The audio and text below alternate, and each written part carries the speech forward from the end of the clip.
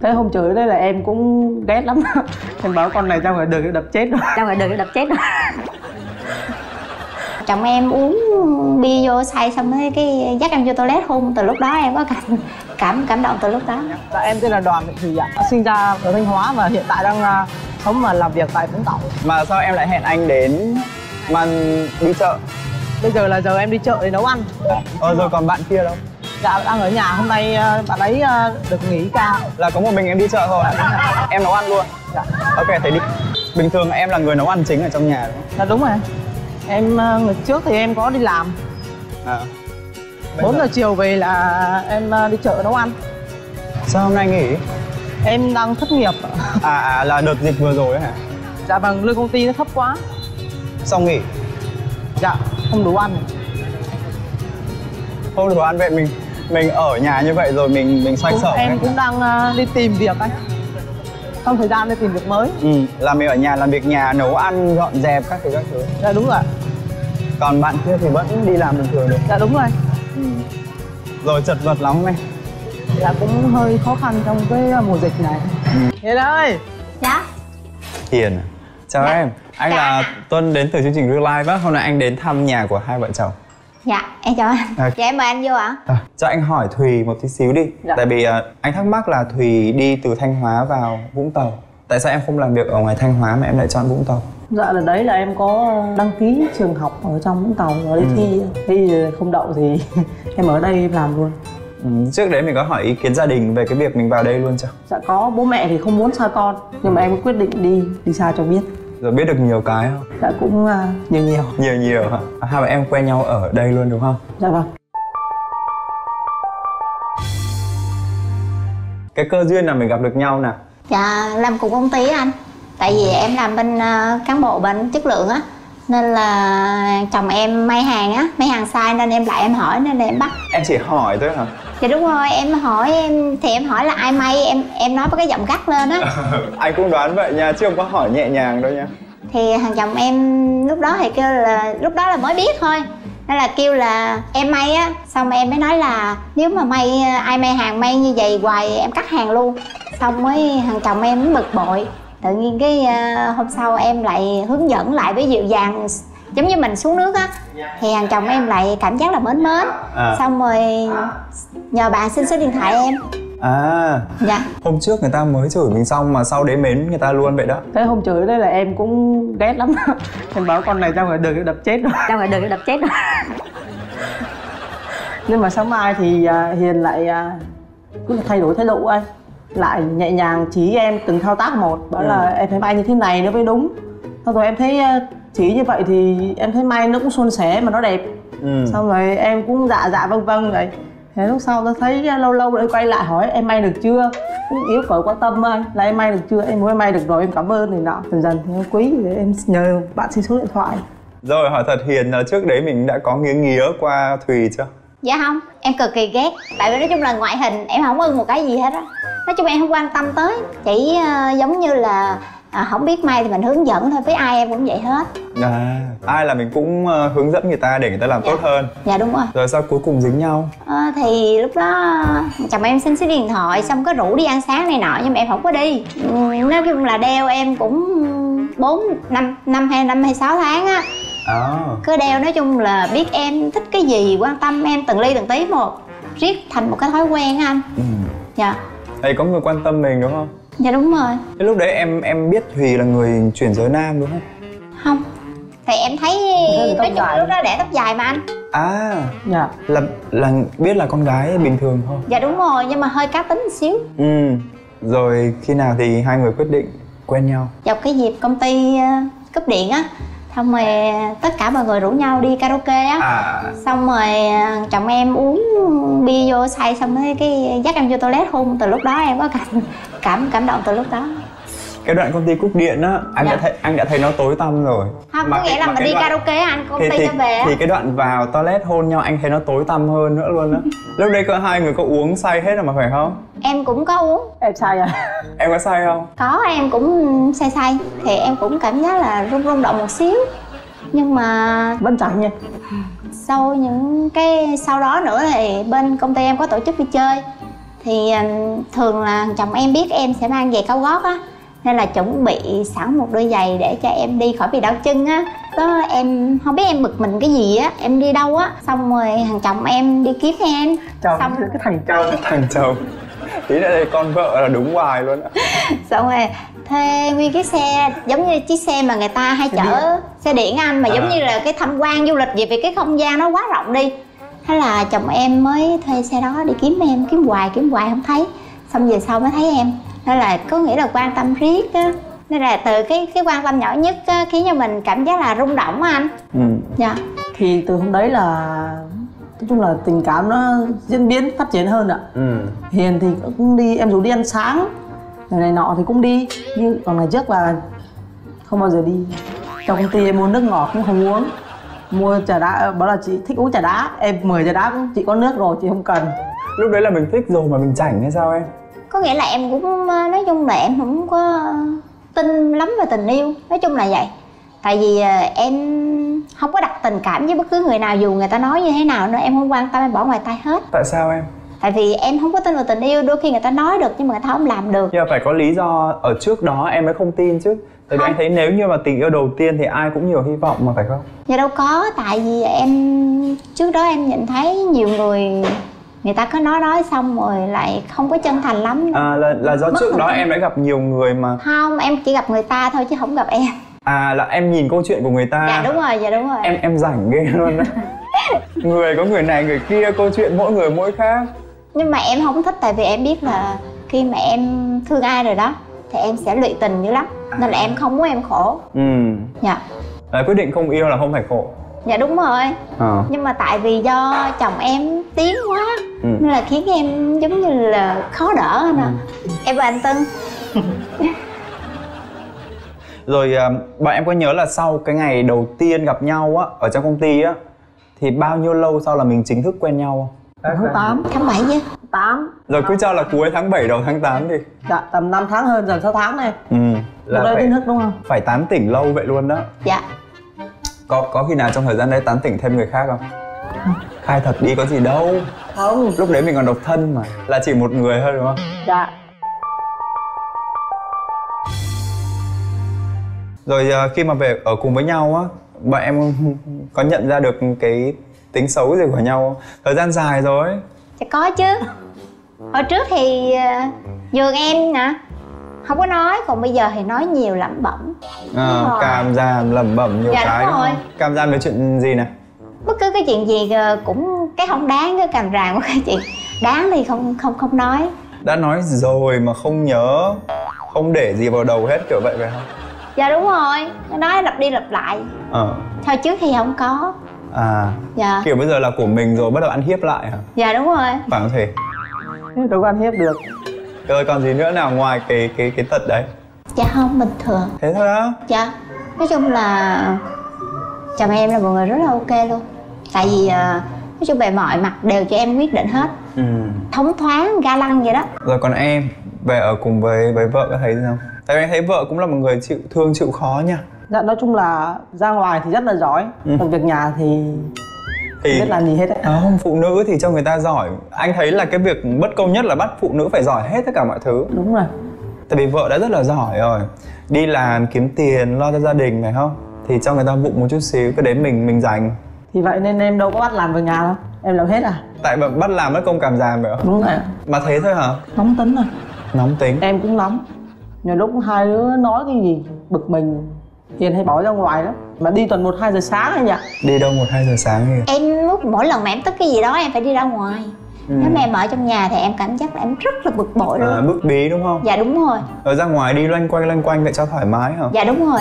Nhưng mà em đi giờ đấy nguy hiểm quá hả? Em biết chứ, nhưng mà em không ra là em không thể nào mà chịu. Nhưng mà giờ đấy có đeo nhiều vàng vậy không? Em đâu có gỡ ra đâu. Em đeo vậy luôn đó hả? Vâng. Em đi ra ngoài 1-2 giờ sáng? Dạ. Nguy hiểm lắm em ơi. Vậy em mới sợ đó anh. Cái nào xong rồi em điên lấy khóa của ổ cửa là khỏi ra. Là em sợ mất vàng chứ em không phải em sợ mất vợ. Không, ý là cũng lo cho Hiền. Bây giờ xã hội nó phức tạp. Đúng rồi, trời ơi, em gan quá luôn đó Hiền. Còn hôm nào mà không ra ngoài thì gấp quần áo bỏ vào vali về đuổi em ra. Thì em ra. Hai em đi còn hơn Hiền đi. Rồi em đi đâu? thì em qua nhà bạn ở. Sáng mai tự nhiên bình thường lại điện em rồi, có về hay không để biết đường, thích là đuổi đi, không thích là lôi về vậy đây. Rồi hai vợ chồng về ở với nhau rồi thấy thương nhau nhất ở điểm nào? Thương chồng em quan tâm nhiều, chẳng hạn như là nhiều lúc em mệt thì chồng em nói chung là giống như một người đàn ông thật sự lo cho mình vậy á. Nên mình cảm giác là an toàn hơn khi ở bên chồng em. Thì nói chung là Hiền chăm sóc cho em rất là kỹ lưỡng. Cho hồi trước chồng em ốm lắm, anh nhớ mà. Em mập lên 15 kg á, Hiền chăm mình chắc em có 45 kg, bây giờ em 65 kg, gần 65 kg, 63 kg. Một ngày bắt em uống 12 hộp sữa. 12 hộp sữa một ngày? Dạ đúng rồi. Hồi trước kia em bắt uống một ngày 12 hộp. Thế là có hôm em uống tới hộp thứ 10 rồi, còn 2 hộp nữa thôi. Xong rồi em nói chồng em uống, chồng em nói là đau bụng, chồng em bôi dầu, bôi vậy lăn vậy á. Em cứ nghĩ chết rồi, có khi nào mình cho uống nhiều quá giống bị bộ thực á. Xong em sợ, xong lát em hỏi giờ có uống không. Xong cái chồng em im cái uống hộp thứ 12 xong đi ngủ thì em mới biết thì ra là giả vờ. Ngán quá à? Ngán. Em thấy sữa em ngán lắm luôn á. Rồi bây giờ còn uống như thế không? Có, một ngày 4 hộp thôi. Rồi hôm nhỏ anh cho hỏi là trước khi quen với Hiền á, em đã come out về giới tính của mình với gia đình chưa? Chưa. Là gia đình không biết gì hết? Dạ không. À. Quen Hiền là em bắt đầu với quyết định thay đổi ngoại hình thôi. Rồi cái phản ứng của gia đình là chỉ giận thôi hay là có phản ứng gì mạnh hơn không? Gia đình định vào đây xích em lại. Vâng với bác. Có hôm đám cưới chị em, bác em vô. Thì em bây giờ để mặc áo lịch mà. Dạ. Là em chưa phẫu thuật gì hết, em chỉ... Chưa, em chưa ôm tê, chưa phẫu thuật gì hết. Em cũng mong ước làm vậy lắm, nhưng mà điều kiện nó chưa có. Xong em mặc áo lịch, bác em không thấy ngực đâu hết trơn. Bác em, cả nhà đang ngồi hét lên: ôi ôi nó cắt ngực rồi, nó cắt vú mất tiêu rồi. Ôi ôi nó cắt ngực rồi, nó cắt vú rồi. Rồi lúc đấy ba em cũng đứng đó không nói gì được luôn. Ở đó anh không biết là bố mẹ em hay là em á, không biết lúc đấy cảm xúc như thế nào nữa. Hụt hẫng anh ạ. Nói chung là không biết nói gì luôn, đứng im một lúc cả Hiền nó có mặt đó luôn. Đấy là em cũng chắc cũng quen Hiền được vài tháng. Xong rồi gia đình em cũng biết như vậy đó. Mẹ em thì cũng có bệnh nhưng mà không đến nỗi nặng lắm. Nhưng mà thôi như gia đình hùa vào anh. Giả vờ bệnh nặng? Dạ đúng rồi. Mẹ em điện vào khóc lóc này nọ, là bố là mẹ ung thư sắp chết này nọ đấy. Xong em khóc quá trời luôn. Sợ chứ nhỉ? Sợ. Em sợ là mẹ như thế nào á, em cũng sống chắc cũng không vui vẻ đâu. Nên là hôm nay khóc quá thì khóc luôn. Em điện em báo với Hiền là em về quê, em không có đợt đó Hiền đâu ở cùng đâu. Em không được gặp Hiền tối hôm đó luôn. Hôm mà em nghe tin mẹ em bệnh như vậy đó là em không được gặp Hiền luôn. Muốn gặp nhưng không gặp được, chỉ có con bạn em ở bên cạnh thôi. Nên là giờ em ôm con bạn em khóc, em bảo là bây giờ tao phải về quê gấp rồi, sáng mai tao phải về gấp, về công ty chắc là nghỉ luôn, không làm nữa. Xong rồi em chỉ thông báo nhắn tin cho Hiền thôi. Rồi em chỉ nhắn tin là bố ta về đây, mẹ ta bị bệnh nặng rồi. Thì Hiền cũng buồn cũng khóc, rồi là tiễn em lên xe. Có cả cậu vợ em đi cùng, rồi là Hiền khóc quá trời khóc luôn. Em ngồi trên xe cũng khóc, nhưng mà không biết sao, bây giờ trước mắt cũng phải về với mẹ xem mẹ như thế nào. Xong thì em về thì em thấy mẹ em bình thường, cũng không gọi là yếu lắm. Xong bắt đầu mẹ em lôi cái giấy khám bệnh ra, xong em đưa cho. Xong mà không đến nỗi là ung thư hay gì đâu. Đây tao có nói dối gì đâu, tờ giấy nè cũng là bệnh còn gì nữa. Qua thôi em không nói gì nữa, em bảo thôi còn chẳng nói nữa đâu. Nó có hụt hẫng gia đình lừa anh. Em không nói gì hết. Xong mẹ em nói thôi bây giờ ở nhà đi, không có bạn nữa. Ở nhà cũng muốn em lấy chồng rồi. Em đâu có lấy chồng nữa. Em bây giờ lấy chồng phải chân đập dao với nó cả ngày luôn á. Đập đầu với nó cả ngày luôn á. Nó làm vợ em làm chồng sao được. Xong em nói là không, con quyết định vào con tàu. Mẹ bảo mình vào tao chết trước mặt mình xem. Em cũng đâu có dám. Nhà bác em có một bác bán điện thoại di động ở giữa thành phố á. Xong rồi bố em bảo thôi đến mai bố chờ con xuống đó bố gửi anh chị. Thì em cũng xuống đấy em ở được 2-3 ngày gì á. Hôm đó là trời bão nha, hôm đó là vào thứ bảy luôn. Gia đình nhà em ở nhà thì đang nấu đồ ăn các thứ, chào đón cháu về. Còn em thì đang ở dưới này. Hôm đấy thì em với bà bác là thôi cháu về nhà, rồi sáng mai cháu xuống sớm cho bán điện thoại. Nhưng mà em đâu có về đâu. Trong người em còn đúng 900.000 à. Em từ đấy chạy vào Vũng Tàu? Em chạy ra chỗ đường quốc lộ ạ. Không, em để bắt sai đường nữa vì lâu lâu mới về quê á. Để đứng đó em chờ mấy tiếng đồng hồ á. Xong có cái ông taxi qua thì em bảo là chú ơi chú chở cháu lên chỗ Đò Lèn nữa anh, để xe Nam Bắc đi qua cái chỗ đó địa điểm dừng của người ta ấy. Xong em hỏi chú là bao nhiêu tiền, chú ấy bảo là hình như 60 hay 80 nữa. Em bảo chú ơi cho có 40 mấy ngàn thôi, còn 850 cho bắt xe cho vào miền Nam cho có việc gấp. Ông thấy trời mưa, hôm đó trời mưa mà anh, ông đang thương hay sao, ông thôi được rồi con lên đi, chú chở lên đấy. Xong rồi đưa cho ở 40 rồi em cảm ơn. Rồi em gần chỗ cái Đò Lèn đó là có một cái gọi là cái kiosk bảo vệ của đường sắt anh. Sát bên cạnh là có một cái bà bán trái cây tạp hóa các thứ. Xong rồi em cũng bảo là mua một hộp bánh, có đâu gì ăn đâu anh, không có gì ăn, không đói. Thì cũng bảo mua hộp bánh nhưng mà thấy tiền không đủ thì bà bảo thôi con cứ ngồi chơi đi, không cần mua gì của bà đâu. Nên lúc sau thì bà bảo là bà ơi cho con đi tắm hộ được không, bà bảo được. Nói chung bà nói cũng tốt, em chưa có thời gian gặp vì cảm ơn thôi chứ. Xong đến 10 giờ bà đã đóng cửa đó anh, bà dẫn em qua chỗ mấy ông bảo vệ á, đường sắt đó. Bà gửi gắm nha, bà cho cháu của tôi nó ngồi đây tí, nó có chuyến xe Nam Bắc á, nó lên với. Là mấy người kia cũng đồng ý. Rồi là 11 giờ hay 12 giờ kém vậy á, một chuyến xe cũng duy nhất luôn á, xe Minh Phúc. Thế là nhưng mà lúc đó mẹ chồng em có điện cho chồng em á. Đúng rồi. Xong rồi điện rồi nói hỏi đang ở đâu. Em bảo là em lên xe rồi, con vào Vũng Tàu, con xin lỗi mẹ. Xong mẹ em xíu. Xong bố em điện lại hỏi con đang ở đâu. Em bảo là con đang lên xe lên vào Vũng Tàu rồi. Bố mẹ xíu rồi đó, làm sao làm, ba không có biết đâu. Con đi về với mẹ đi. Mình vẫn quyết định em vào Vũng Tàu rồi là em quyết định ra ngoài ở với Hiền luôn. Rồi sau ngày em đấy về thì gia đình như nào em? Làm sao để mình có thể... Nói chung là sau đợt đấy thì em gia đình không có liên lạc nhiều. Hầu như em không có liên lạc những cái đợt mà em quen Hiền vì gia đình chưa chấp nhận là em không có liên lạc mấy. Nhưng mà đến lúc là mẹ em nói là thôi. Lâu không em? Một thời gian đấy lâu không? Chắc 1 năm hơn. Thì ba mẹ dần dần mới chấp nhận. Xong mới bảo là ở nơi có dịp đám cưới của chị em ở Bắc á. Xong em mới dắt Hiền về, mẹ bảo là dắt về chơi. Dắt về chơi thì bắt đầu ba mẹ mới chấp nhận này nọ. Rồi bây giờ em mới điện thoại nhiều hơn, giao du với ai hết á. Rồi cái ngày mà em về ra mắt gia đình của Thùy á, em lo lắm nhiều lắm. Em hồi hộp, hồi hộp lắm. Nhưng mà cái bản tính em là bình thường đó là cũng là hồi hộp rồi.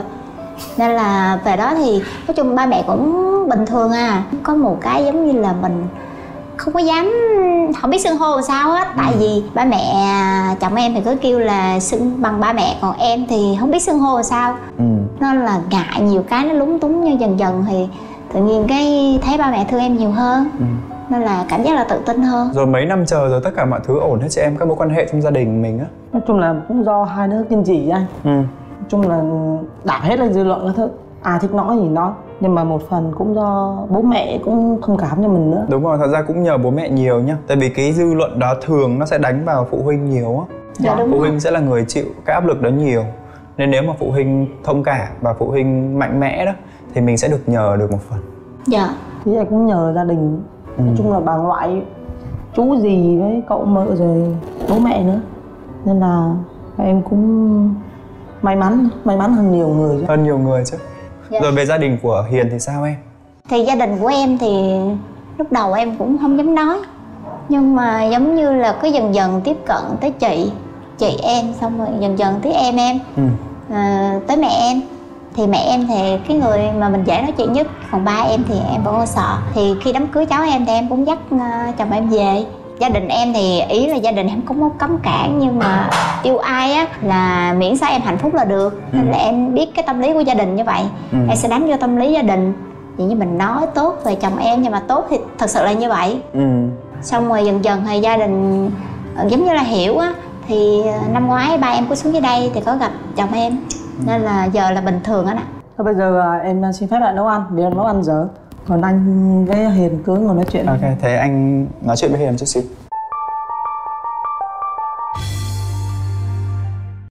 Với cái cuộc sống của mình bây giờ đó em, thì em có suy nghĩ gì về nó? Nghĩa là em muốn tốt hơn hay là... Khó cho anh. Em suy nghĩ nhiều chứ. Em muốn là giống như mình sẽ phấn đấu, mình sẽ có một cái đám cưới gọi là nói chung là đính chính hơn á. Chứ còn nếu mà quen như vậy thì em, nếu mà ở chung như vậy em cũng thấy là bình thường. Nhưng mà em vẫn muốn được xác định cái mối quan hệ này được công bố với mọi người. Dạ đúng rồi. Là mình phải chuẩn bị về kinh tế. Dạ đúng rồi. Em định tổ chức ở đâu hả? Dạ em, nếu mà em tổ chức em sẽ tổ chức ở Vũng Tàu. Vũng Tàu. Dạ. Là gia đình chồng của em sẽ Dạ đúng rồi. Đến đây. Dạ. Rồi em có cái mong ước gì cho tương lai của hai bạn không? Ví dụ như sau đám cưới. Thì tụi em cũng có mơ ước, chồng em thì muốn có một đứa con á. Nhưng mà em cũng suy nghĩ là để ổn định kinh tế rồi đôi khi em cũng sẽ có một đứa con. Là mình sẽ tự mang thai đứa con. Dạ đúng rồi, giống mình đi cấy anh. Rồi sau khi mà em ở với lại Thùy một thời gian rồi đó, em có muốn Thùy thay đổi cái gì không? Để cho cuộc sống hai người trở nên thoải mái hơn. Có chứ. Em không muốn thì cứ ràm ràm, thì vì công việc của em rất là nhiều, cảm giác là mệt mỏi.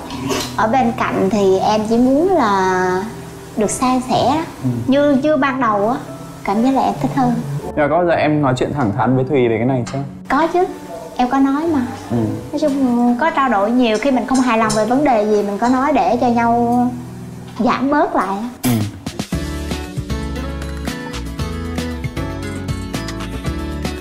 Anh, em phụ chồng em vô dọn cơm mời anh ăn nhé. Trưa rồi. Anh phụ luôn. Theo không? Em lấy cái muỗng làm thử rồi, nốt nước nó vừa chưa? Có gà này. Bình thường là bọn em ăn một ngày là hết một nửa con gà. Dạ không, tại em nấu vậy thôi à. Nấu xong rồi để đó. À, ăn dần hả? Dạ đúng rồi, tại tụi em đi làm ngày công ty. Đâu có ăn sang ngày mai đâu. Dạ, thời gian không có. Có dưa leo kìa. Em định làm gì vậy? Với cái đầu dưa chuột này vậy? À Hiền. Dạ. Em đắp mặt hay gì? Đúng không? Mỏng như thế là chỉ có đắp mặt thôi. Để ăn anh. Ăn thì cái còn kiểu khác chứ. Khổ lắm không biết nấu ăn anh ạ. Rồi cái này là cái gì? Em chỉ phụ thôi, em không biết nấu ăn. Cái này là phá chứ vụ cái gì?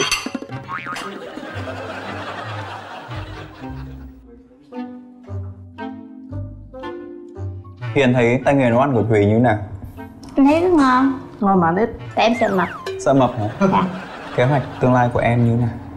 Dạ, em thì cũng muốn một cái đám cưới không cần to lắm nhưng mà có đầy đủ bạn bè và hai bên gia đình. Hiện tại em cũng mong muốn một công việc tốt để có thêm thu nhập để lo cho Hiền với lo cho tương lai. Cái đám cưới là gần nhất. Hiền bảo là sẽ tổ chức ở Vũng Tàu này. Dạ em cũng có nói đề cập tới thì ba mẹ bảo khi nào cưới thì cứ nói cho ba mẹ trước để ba mẹ chuẩn bị ạ. Là bố mẹ hỗ trợ về kinh phí đám cưới cho mình luôn này. Ba mẹ thì muốn hỗ trợ về vấn đề con cái.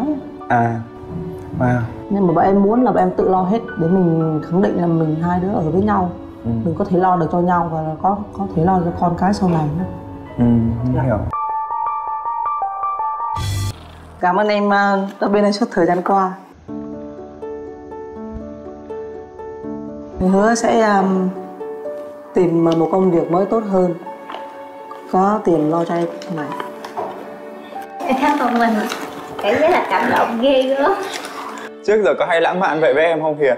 Thì có, nhưng mà ý là cứ mỗi lần tặng hoa là em cái cảm động, cái một tí xíu cái tình cảm tràn gian thôi em đã đủ là cảm động rồi.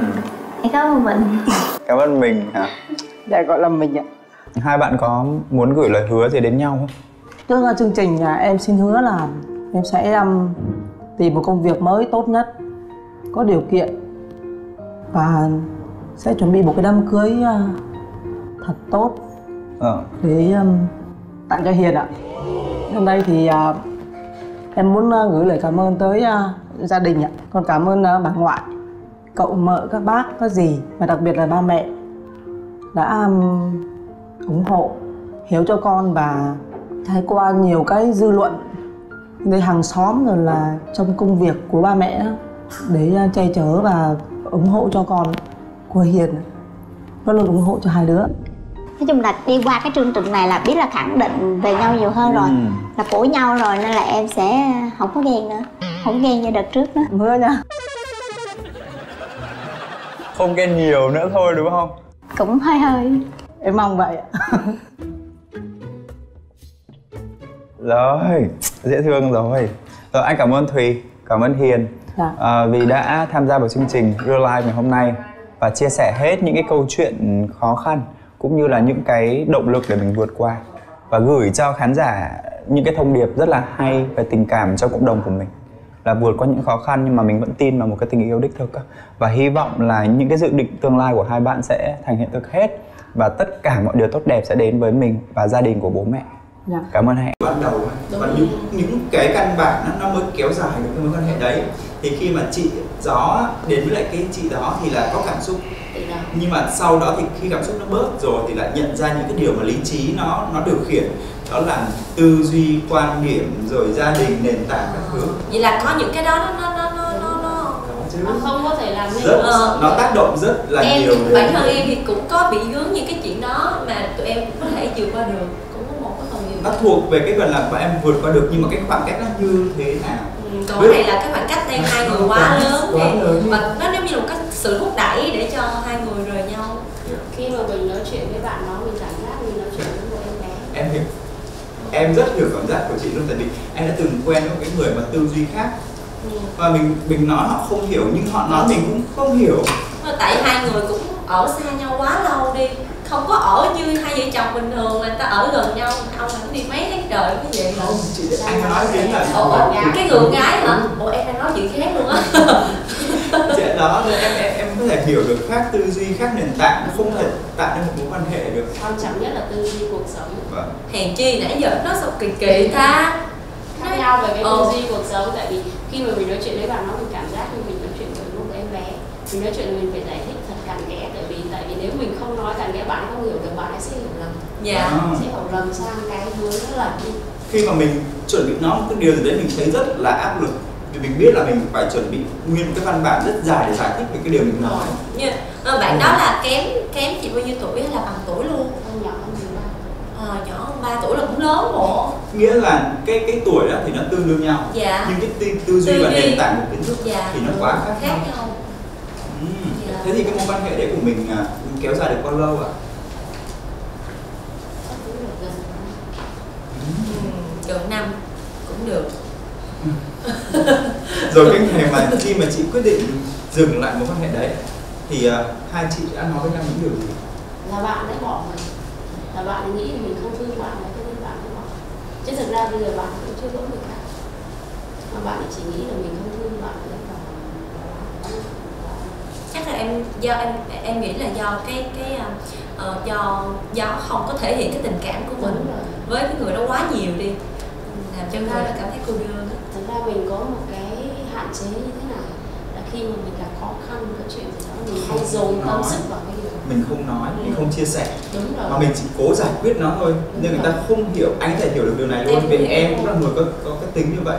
Người ta nói mình ổn, nhưng mà thật ra cái biểu cảm của mình, cái cảm xúc của mình, cái năng lượng của mình không hề ổn. Một phần nữa cũng có lúc mình nói, nhưng bạn không hiểu. Đã nói nãy Tuân nói đúng là cái tư duy nó cách xa nhau. Nhiều khi mình, ví dụ như bạn ấy gặp khó khăn thì đã chỉ cần bạn mình nhìn bạn ấy mình có thể hiểu, hoặc là bạn chỉ cần nói một vài lần thôi, mình cũng một vài câu mình cũng có thể hiểu. Nhưng mình có thể nói ra, mình có thể mượn một câu chuyện thật là dài mình kể, nhưng bạn ấy vẫn không hiểu là câu chuyện đó mình đang nói về mình đó, mà bạn ấy sẽ không hiểu. Bạn đó chắc cũng đơn giản như em. Tại vì có những người đơn giản, họ chỉ biết là khi mình nói thẳng ra, và em luôn thúc đẩy là Biên ông sẽ nói ra những cái gì mà nói thẳng, chứ đừng có nói đường vòng á. Đường vòng sẽ rất là khó để có thể tiếp cận cái câu chuyện này. Để người con trai nói thẳng về cái khó khăn của họ, nó cực kỳ nhạy cảm. Em ép luôn á, em ép. Khó lắm, nên làm ơn các bạn nữ. Không ép, cũng như là mình dỗ ngọt, mình ép anh rồi, nói cho em biết đi, em đang cần biết để giải quyết. Thì thật ra là cái bạn đó có thể là bạn cũng muốn hiểu, nhưng mà bạn chưa có hiểu tới, và cái sự mà sâu á, cái sự sâu ở trong cái tâm hồn của bạn đó nó cũng chưa có sâu sắc lắm, cho nên là cũng có phần chưa hiểu. Bây giờ mình vẫn cảm giác bạn như một em bé, và tức là mình nói mình gì mình phải giải thích thật rõ. Đôi khi giải thích rõ còn chưa hiểu nữa kìa. Mà giờ em đỡ rồi nha, bây giờ em trưởng thành rồi. Đã là MC ở phòng Out thì phải chừng. Thật ra nhiều khi á, em thấy không hiểu nó còn đỡ nguy hiểm hơn hiểu lầm. Đúng rồi. Hiểu tiêu cực cái vấn đề mình nói. Đó, bạn đã đang hiểu tiêu cực đó. Và mình cảm thấy rằng là cái việc mà rời xa nhau là cũng đúng đấy. Tại vì nếu mà về xét về cuộc sống lâu dài mà hai người có những cái điều căn bản không có với nhau thì không thể nào mà sớm hay muộn thì nó cũng sẽ tan. Nó phải có cái sự căn bản, sự thấu hiểu, sự thông cảm. Nhiều khi mình hai người đã gọi là bạn đời mà, thì cái người bạn của mình khó khăn, mình không hiểu một người, mình phải hiểu ít nhất phải 8 phần. Chứ không thể nào mà mình hiểu năng là chỉ lắng ngắn thôi. Không thể nào mà có thể thấu hiểu, có thể thông cảm được. Đôi khi trong khi mà người ta mà giống như bản thân mình, khi mà mình khó khăn, nhất là khó khăn về tài chính, là nó cực kỳ nhạy cảm. Mình không thể nói rằng mình đang bị thiếu tiền, mình đang bị kẹt tiền hay này kia, mình không thể nói ra được cái điều đó. Nhưng mà cái người bạn đời của mình phải nhìn vào cuộc sống của mình để hiểu cái điều đó. Thật ra chị hiểu không, khi mà một người con gái nói là anh ấy hết tiền, em khó khăn quá thì nó rất là dễ. Tại vì cái cảm giác của họ là được một con trai bảo bọc nên họ có quyền nói điều đấy. Thật ra thì em cũng có trải qua khoảng thời gian đó, thì anh Biên cũng tương tự đi như là chị Gió đi, và em thì cũng tương tự cái bạn nữ đó đi. Nhưng mà được cái là em không có trách móc, em cũng hiểu, và em không có thể hiện ra là anh này là đang kiểu như là đang thua mình hay là đang thế nào hết trơn. Em không nói một cái người này hết, và rõ ràng là mình đã ở bên cạnh cái người đó lúc mà họ khó khăn nhất, cho nên là tới giờ họ sẽ trân trọng mình. Cũng giống như là chị Gió, là cái khoảng thời gian mà chị Gió gặp cái khó khăn đó, mà bạn ấy thì bạn ấy nhìn thấy mà bạn ấy không hiểu được, thì coi như là hai người đã hết duyên. Nó bị cái căn bản nó bị mất. Dạ. Thực ra bạn đó không phải là nó xấu, không phải là xấu. Dạ. Bạn đó rất là tốt. Dạ. Nhưng mà chỉ có một cái là bạn ấy hiểu sai vấn đề. Bạn ấy, cái suy nghĩ của bạn ấy một khi đã hiểu là đều hiểu theo cái hướng tiêu cực, nó không có được cái hướng tích cực. Đó, nên là khi mà thực ra mà để mà một người mà đã có cái xu hướng vậy rồi mà mình nói nó lại ra tích cực nữa. Thực ra khi mà bạn ấy chia tay mình, bạn ấy bỏ mình, là mình rất là khổ. Mình cực kỳ khổ, mình làm đủ mọi cách để cho bạn ấy hiểu rằng cái thời gian đó mình khó khăn. Nhưng mà bạn ấy vẫn lạnh lùng với cái khó khăn của mình. Tại vì mình đã chia sẻ ra hết rồi. Thực ra mình chia sẻ là trong quãng thời gian nó xảy ra những chuyện đó là vì sao. Và mình nói hết tất cả sự thật ra. Vì sao mà mình không nói với bạn là do mình không muốn bạn lo lắng này kia. Nhưng mà bạn ấy vẫn lạnh lùng. Có nghĩa là cái sự lạnh lùng của bạn ấy thật ra thì mình cảm thấy là nó là tốt cho mình. Ví dụ như bạn ấy không lạnh lùng ở, có thể mình quay lại, để tiếp tục nó, cái điều đó nó sẽ xảy ra. Về hai chị đã chia tay được bao lâu rồi? Được nửa năm. Thì trong 6 tháng đấy chị Gió có bắt đầu mối quan hệ mới chưa? Mình thì chưa, nhưng mà mình có một người bạn, thì cái bạn này thì mình cũng quen, cũng có nghĩa là chơi với nhau đó là cách đây là đến 9 năm rồi, 9 năm rồi. Nhưng mà gọi là bạn tri kỷ đi. Đó, thì tôi nghĩ là trong mọi khi mình khó khăn, mình buồn phiền gì thì bạn có đều là cái người mà có thể chia sẻ được với mình. Đôi khi em nghĩ nha, người bạn tri kỷ mà mình cảm thấy là hợp ý á, đôi khi không phải là người yêu, nhưng mà có thể hai người sẽ cùng với nhau sống cho tới già luôn. Em thấy có nhiều cái người tri kỷ người ta như vậy á anh, không phải là tình yêu mà nó là tình tri kỷ, còn thiêng liêng. Nhất là đến cái lứa tuổi của anh trở đi thì sẽ nghĩ đến những người bạn tri kỷ có thể nắm tay nhau đi hoài hơn là những cái cảm xúc mà nó bùng nổ lên đoạn đầu tiên, nhưng mà sau đấy thì nó sẽ nảy sinh rất là nhiều mâu thuẫn. Em nghĩ như vậy. Nhưng mà chị có thể kể để cho em biết cơ duyên nào mà hai chị có thể biến từ một cái tình bạn dài lâu lên một cái nấc thang mới như thế? Thật ra thì mình cũng chả hiểu vì sao mà khi mình buồn mình hay tìm bạn. Mình hay tìm bạn đó, mình tâm sự mình thôi. Đôi khi lúc đó mình có người yêu nhưng mà khi mình buồn mình không có tâm sự với người yêu. Mình đã sẵn sàng nói với bạn này là hôm nay mình hết tiền, mình kẹt tiền, mình hết tiền, nhưng mình không thể nói với người yêu được. Đó. Mình có thể nói được với cái bạn đó như vậy là mình khó khăn, những tất cả những khó khăn của mình như thế nào, mình có từ xấu tốt, xấu đẹp thì mình có thể kể thổ lộ với bạn đó hết. Nhưng mà với người yêu thì mình lại không thể. Tại vì mình nói ra mình sợ người yêu mình hiểu lầm. Thật ra một bên khi mình nói ra thì mình nhận được lại cái sự cảm thông và dễ chịu, và bên kia thì nói ra mình lại nhận được những cái năng lượng rất là nặng nề, thì mình sẽ chọn cái bên nào thoải mái nhất để mình nói. Thực ra là nói là để chọn thì cũng không phải, mà giống như là cái quá trình mình nói chuyện mình cũng suy nghĩ là mình sẽ không nói với người đó đâu, một cách vô thức. Đúng rồi, nó là vô thức ấy. Chứ không, cái đó là cái mà vũ trụ mang đến và dẫn dắt chị Gió đi tìm cái người đó. Thật ra cái đó là cái duyên mà hai người đã lạc nhau đó là xa tận chân trời mà gần ngay trước mắt. Và cho em hỏi nha, là khi mà hai người mà đã có một cái tình bạn tri kỷ như vậy á, thì chị có nghĩ tới là sẽ kiểu như là gắn kết hai bên gia đình để với nhau không? Để cho chưa nghĩ tới điều đó. Nó còn sớm quá bé ạ. Nói chung là bây giờ cũng lớn tuổi rồi. Dạ. Cũng xác định là mình cần một người để làm bạn già. Dạ. Ai cũng nói thôi, khi mà hai bạn tới tuổi mình chắc hai bạn cũng nghĩ vậy. Có thể bây giờ hai bạn đã nghĩ rồi. Dạ có chứ. Em nghĩ rồi, năm nay em cũng 35 tuổi. Có chứ. Là đàn ông trung niên rồi chị. Em suy nghĩ đến việc mà một cái người có thể thấu hiểu mình và mình rất toàn tâm toàn ý ở bên bạn ấy luôn, chứ không cần là phải tìm hiểu hay là phải, em không cần như thế nữa. Em thì chưa đâu ấy. Không nha, em Có em rồi đó. em có rồi. Em là anh nghĩ không, em còn nghĩ tới cái chuyện mà em lên trên đồi, em ở các cái nhà em ở trên đó nữa, coi như là tắt Tránh hết xa, internet luôn á. tránh xa thị phi, tránh xa Tắt hết internet luôn á. Thế thì chị nói cho em hỏi là khi mà chị bắt đầu một mối quan hệ và cuộc sống mình tạm ổn rồi thì cái dự định tương lai của chị là gì? Bây giờ cái mục tiêu lớn nhất của mình bây giờ là để cho hai bé là trưởng thành. Nhưng mà mình thì mình vẫn luôn nói với các con đó là mẹ chỉ nuôi đến năm 18 tuổi thôi, nhưng thực tế là mình phải cho học xong.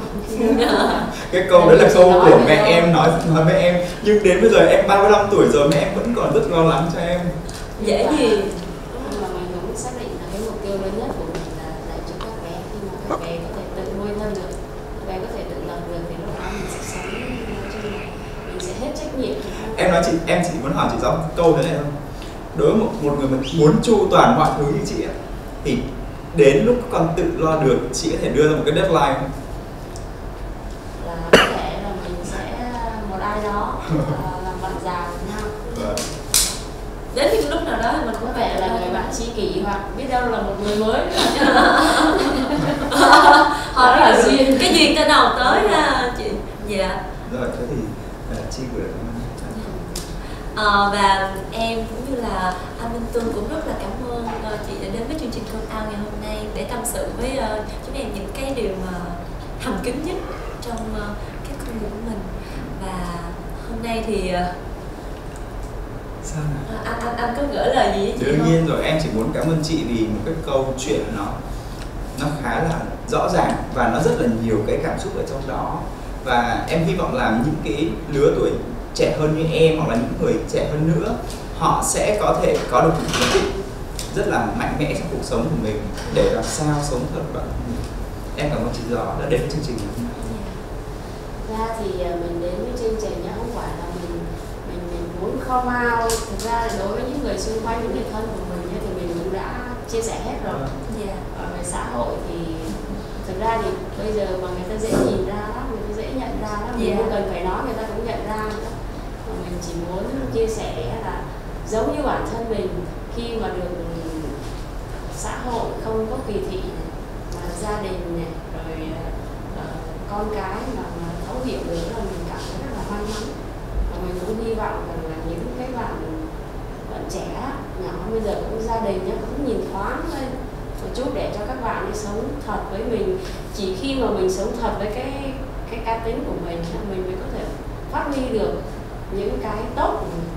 Còn ví dụ như mà gia đình cấm cản như này kia thì đương nhiên người ta sẽ phải làm cái gì đó để giấu giếm, đôi khi nó sẽ dẫn đến những con đường nó tiêu cực. Hai nữa thì các bạn trẻ thì nên là phải ổn định về tài chính. Tại vì ví dụ bản thân của mình, ví dụ như tài chính mình ổn, mình sẽ không bị lỡ duyên. Đó, thực sự như vậy là tài chính về quan trọng là mình phải học hành cho nó thật đàng hoàng về việc ổn định. Và khi mà mình tài chính mình ổn, mình không cần phải lo cho ai hết, mình tự lo cho mình được rồi. Nhưng mà mình phải ổn định chứ mình đừng có nhiều khi đó là nói tu chi thông cảm nhé, nhiều khi các bạn nữ thì nhiều khi cứ bảo ví dụ anh lấy tôi, anh lấy gì anh lấy gì như tôi này kia, thực ra nó quả hạnh phúc bây giờ là hạnh phúc tự thân mới là dài lâu, tự thân vận động mới là hạnh phúc dài lâu. Hạnh phúc mình dựa trên người khác cho, khi người ta không cho thì là mình hết hạnh phúc. Thật sự là như vậy, nên là hạnh phúc bây giờ là tự thân. Cảm ơn chị Giáo một lần nữa. Và xin cảm ơn khán giả đã theo dõi tập Come Out ngày hôm nay. Cũng như đừng quên khung giờ phát sóng của chương trình vào lúc 8 giờ sáng thứ hai hàng tuần trên kênh YouTube của MCV Media. Bây giờ thì xin chào và hẹn gặp lại. Bạn ơi, tay vẫy tay bên này thì vẫy tay. Bây giờ thì xin chào và hẹn gặp lại. Ok, cảm ơn chị. Sao này bóng quá vậy? Sao này bóng quá vậy? Bóng.